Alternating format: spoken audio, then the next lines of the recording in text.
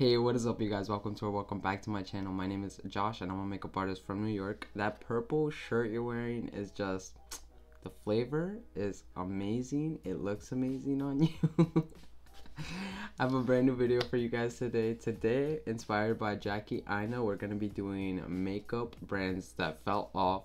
So yeah, I'm just going to be discussing all these brands that I think used to be on top of the game and now they're just not as relevant anymore. So if you guys want to hear what I think about that, make sure to keep on watching.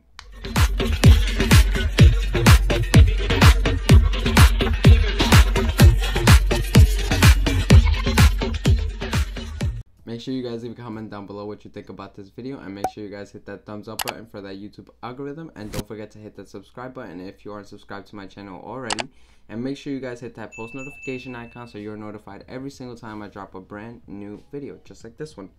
But yeah, of course, let's get right into it. Obviously I'm gonna be doing my makeup while we're talking about it. But of course, like always, first let's go into primer, because like Nikki says, not to prime is a crime. So I'm gonna go with the NYX Cosmetics Honey Do Me Up primer. I can't always just go in with the Bobbi Brown one, you know. I gotta switch it up a little bit. I gotta give you guys something else. So first, the only product I use from them, MAC. So I'm gonna go in and just prime my eyes with this. So pretty much the only product I use from them is the Painterly Paint Pot. I've also wanted to get the spray because it's pretty good, and it was one of the first, honestly, too. But they all do the same thing. I just prefer to get it. But like, MAC obviously used to at one time be on top of the makeup game. Everything was coming out from MAC. Everybody wanted to work for MAC. They were the staple for good quality makeup, and that wasn't available everywhere at the time. So they really changed it up coming in, you know. They were the game changer. They were the game changer. You know what I'm saying? But yeah, they had from their lipstick formulas that lasted all day to their super ranges of foundation, just like Jackie said. You know, they were doing purples and blues and yellows before anybody else was doing color, when everyone else was just doing like nudes and shit like that. So, and they always had the campaign with RuPaul, the Viva Glam, from a long time ago, and she was always the spokesperson as well from a long time ago. So we stand. Yeah, not to say they're not relevant anymore today. Obviously they still are. A bunch of people still buy from them. Obviously I still buy the Painterly Paint Pot from them, but like, you know, they used to be way crazier. Yeah, so please, nobody, nor MAC, nor any of the other brands, please attack me. These are just my opinions. And again, like Jackie says in her video, just because we mention them in this doesn't mean they suck or that they don't have good products. They still do, of course. They just aren't doing what they used to do, or aren't on top of the game. Alright, next, I'm gonna just go off. We're gonna go in with the Jawbreaker palette from Jeffree Star Cosmetics. Alright, so next brand I think that has not been as relevant has definitely been Makeup Geek. I remember when they were like, again, just like MAC, you know, on top of the game and everything, and they were like the staple for what people were looking for. The shadows were really good. I never used Makeup Geek, but I remember hearing like the shadows were really good. The formulas were really good. It was really pigmented. The prices were good and stuff like that. Marlena Stell, I believe is her name, the owner of the brand, the one who came out with the video, was like, James Charles is charging $60,000 or something like that, and she was mad upset. And she was saying that the influencers charge a lot of money to do like a sponsor, and of course they're trying to get that coin. But yeah, they're like not relevant anymore whatsoever. They used to be like not one of the biggest brands, I feel like, that were in the game. So I mean, they've come back now. Sorry, they've come back now, and you know, they're trying to start it up again, I guess you could call it. They're doing their thing with the palettes, but I don't feel like many of the fans say that they're not doing what the fans want. They're kind of just doing stuff, which is always not that great. And in my opinion, the palettes they've been coming out with aren't that great. Like that palette they released, the Color Story, was not it. But that's just, again, my opinion. You don't have to believe it. And not only that, it's overpriced as hell now. So I guess Marlena was like, you know what? I'm gonna get my money. Put up them prices. I don't know if it always used to be expensive, but oh my god. I remember when that new palette came out, I saw that price. I was like, nah.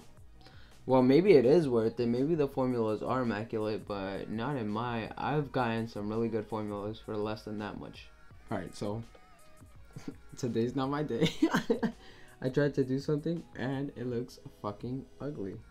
But I'm gonna take that as a shot to do something completely different on the other eye. So I'll just have two completely different looks.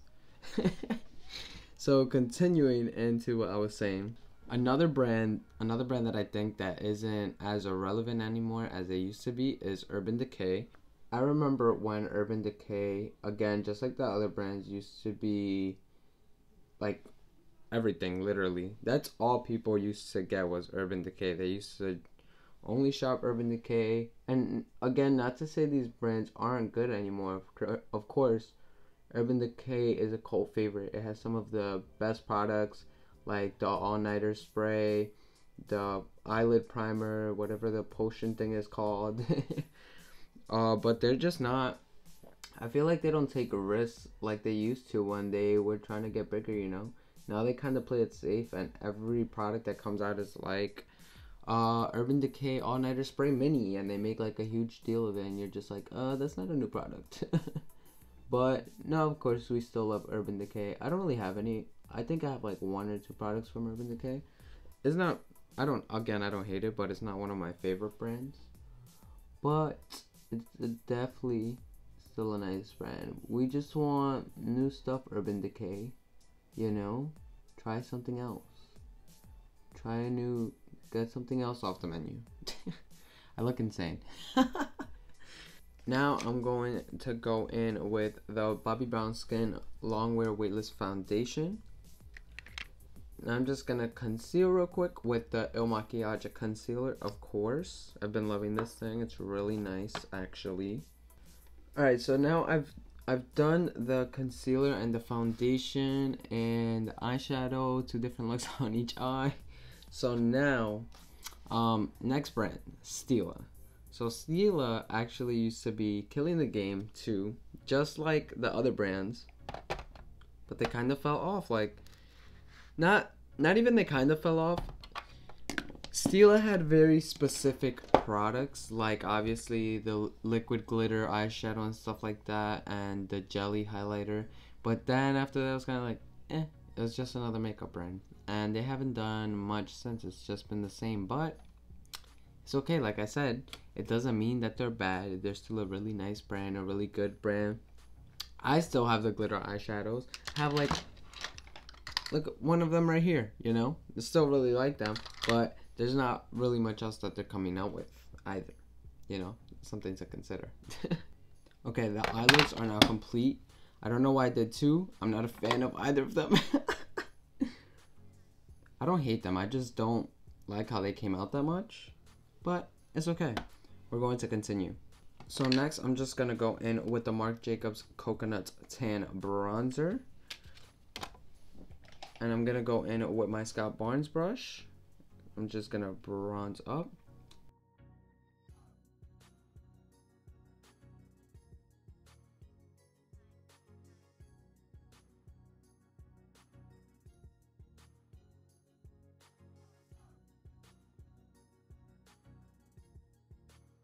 Let's go into blush first.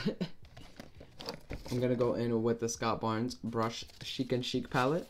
The other brand that fell off is Revlon. So Revlon used to be, again, another one that was really on top of the game, and they kind of just fell off.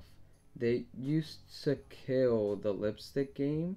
They used to be like really known for their lipstick too. Like That's what they were killing most of. All their well known lip names, but even just like other products like face products, foundation, obviously BB creams, concealers, they were really a main player in the drugstore product game, and they've kind of, you know, aren't relevant anymore as well, just like the other products. I feel like I don't use it either, but I knew people who used to use Revlon a lot and still look at it as like a brand, like, oh, you know, remember when Revlon was doing this?